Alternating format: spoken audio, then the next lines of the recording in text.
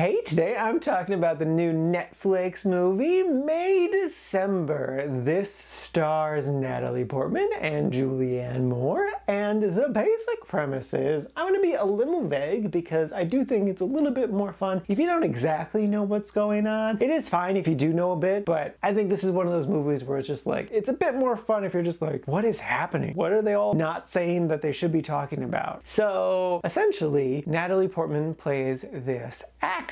Her next project is based off of this real life person, and so she goes to meet this real person, played by Julianne Moore, and live with her family for an extended period of time just to try to get, like, you know, some mannerisms down and learn more of the story. And it's really good. Both women give such great performances, and it's such an interesting story too, because it gives you just little tastes of the mystery throughout the whole thing, and then as you're realizing stuff and just realizing how, like, messed up everything is, it just really works. And Natalie Portman gives such a great performance too, because, like, you kind of feel for her. People kind of react to her weirdly at times, but then, like, she also isn't maybe the most nice person. Maybe she's kind of a little messed up too, but in a different way. And man, oh man, does it go to, like, I don't want to get your expectations too high, but, like, it kind of has a bit of a crazy end. It's not the most insane thing, but I was just like, wait, are they gonna go there? And then they did, and it was gross, but in, like, a good storytelling type of way. So yeah, I thoroughly enjoyed this movie and would totally recommend it. I would extra say just don't really do any more research into it. Just kind of go into the movie as blind as you can, because I really do think that adds a bit of fun to it. And just, yeah, experience weird strangeness that is May December. If you do know what May December means, that does refer to a thing. I forgot I actually knew what it meant until after the movie, and then I'm like, okay, that makes sense. That does give you a hint of what it's about. But yeah, no, go into it as blind as you can and it'll be a good, interesting experience.